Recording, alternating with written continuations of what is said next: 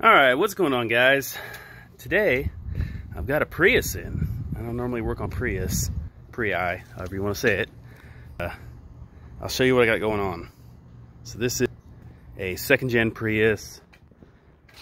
I don't know about you guys in your area, but around here it's pretty common that people steal the catalytic converters off these guys. And they are fairly expensive. This is the second time this one has been stolen off this car. So I am doing a simple cat guard install. And it's already done. As you can see, it's a very, very simple install. But this guy will, I wouldn't say prevent, but it will deter thieves from an easy cat theft. That's why you want. I'm no English major.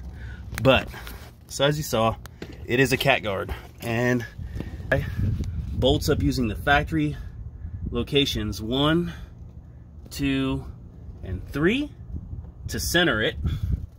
And then you put self-tappers, rivets, or these 5/16 head self-tappers in there that they provide. I use stainless steel in here just because I know how criminals get an idea in their head. They're just gonna fucking wedge something in there and pop it off, which you could still probably do. Like I said, it's not a end-all be-all protect every cat, but it will deter thieves from stealing your cat.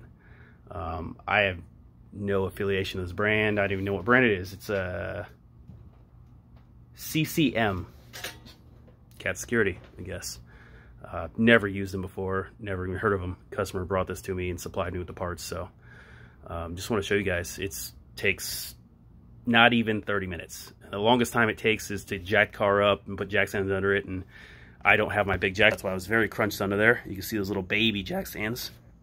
That's why I got the jack engine brace still, because I don't trust those little jack stands. They're not Harbor Freight. They are not Harbor Freight jack stands, but they are old.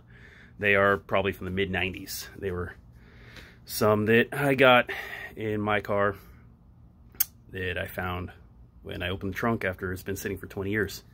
So, but don't trust them.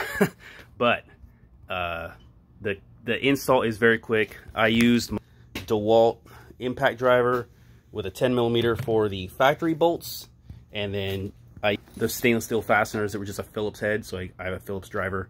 I put in the end of that electric impact and drove them right in. So just want to show you guys a cat guard install on a second-gen Prius. All right, have a good one, guys.